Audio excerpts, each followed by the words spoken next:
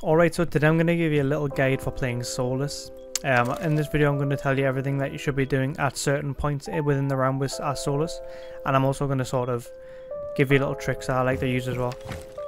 So starting off loadout wise, what I'll run 99% of the time is the P90 and the SMG11. Now there's some kind of areas where I would suggest running the shotgun. For example, if you've watched my sort of Oregon solo queue guide, I suggest using the Solis shotgun there. But it is personal preference at the end of the day. However, if you can't control the SMG11 good enough, then you might want to just run the P90 only, which it's not a bad thing. Both the guns are usable, both the guns are good. But if you can't control the SMG11 recoil, then don't force yourself to have to.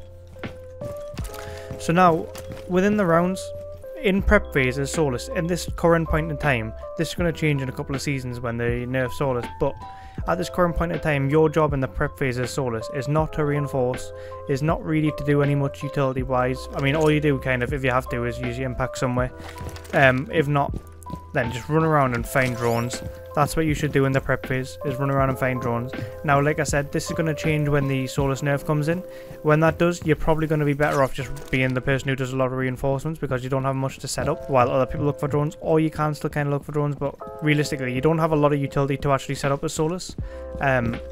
So generally, at this point in time, you want to go and look for drones, but once it gets nerfed, you probably just want to be reinforcing things. Now, what I like to do sort of early on into the rounds is to go to where the sort of entry points might be. So generally on this theme park, people might try and lurk in through a locker room, or might come through gong or something to try and lurk up the stairs. So I might just generally kind of start around here and listen for sound. It also means I can hear people on the balcony as well. One more cool trick as well, if you come down into this gong room at the start of a round when you're attacking defending office, people will just go on this balcony and start droning out here. And if you're Solis, you can see them on the drones. So one, you can call this out for your team, and two, you can also do this. You can also rip down the barricade. And if you see them on the drone there, just literally get off and then impact them. Or you can K on it, but you can impact them and kill them from below, because people don't seem to know that that's destructible. So yeah, so basically at the start of the round with Solis, what you want to do is you kind of use your scanner to see where drones are, and then go towards that area, because drones spawn where people usually spawn, unless they've changed to spawn after the drone spawned in. So if you go to where the drones, kill the drones, and then they're going to probably enter from that way. Now you just need to kind of play a little bit ratty, look out for drones with your scanner, shoot the drones if they come in, and then just play aggressive on the entry points. Playing aggressive on the entry points is great, is a great thing to do when you're defending.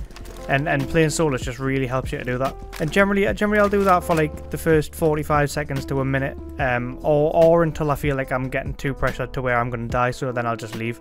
You want to do that, but not risk your life in doing that. So if you're going to die, then just leave. Don't risk dying over it. It's not the end of the world, you know what I mean? It's more important to stay alive rather than trying to hold them back for time. But it is good at least any time you can waste. So after that point, you want to kind of get a little bit more passive. You can either rotate back up to sight, or you can kind of just play a bit like Heidi around the map, play a bit ratty, and just kind of look around for drones, see what info you can gather. At this point, you'll be able to see people throwing utility, breaching walls, or whatever. Basically, you'll be able to get a picture of what they're going for. And to do this, and with this info, you can kind of talk to your teammates about it. You can kind of say alright, okay, so they're going to breach this wall. They're probably going to have a guy covering that. They're going to do that. This is their game plan. So now then you need to start thinking about, right, so if they're going for that wall, they're probably going to plant in they're probably going to plant in an office, for example, let's just say.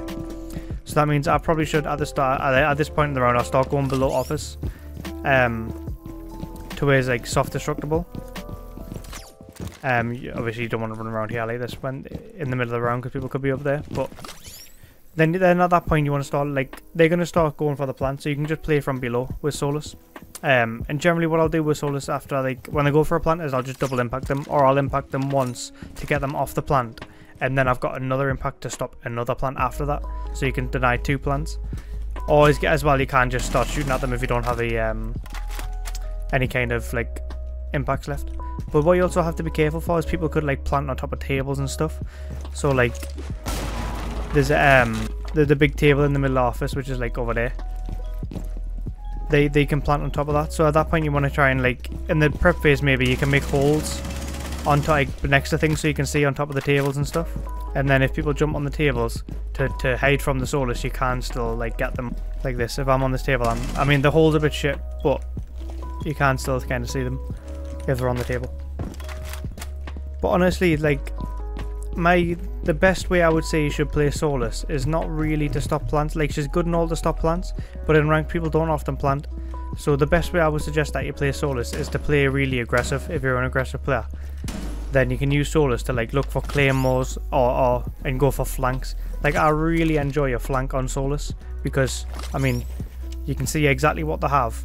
If they have a claymore, you can literally just say, okay, there's a claymore there. Or if they have like a nomad or something. Or even if there's flank cams, you can say any flank cams as well. That just makes it like so much easier to go for flanks. So I can like, I'll do my first early round aggression, then I'll fall back a bit, and then I'll start like maybe 20 seconds later, I'll go for an early flank and try and see what damage I can cause. And then after that, I'll rotate back again and then go for a late flank. Like, basically just make it so the attackers have to not know what's going on, have to like triple guess themselves of like, oh shit, is this clear? Is there a guy flanking with? No. Okay, oh shit, I've just been killed from the flank. There was a guy flanking with.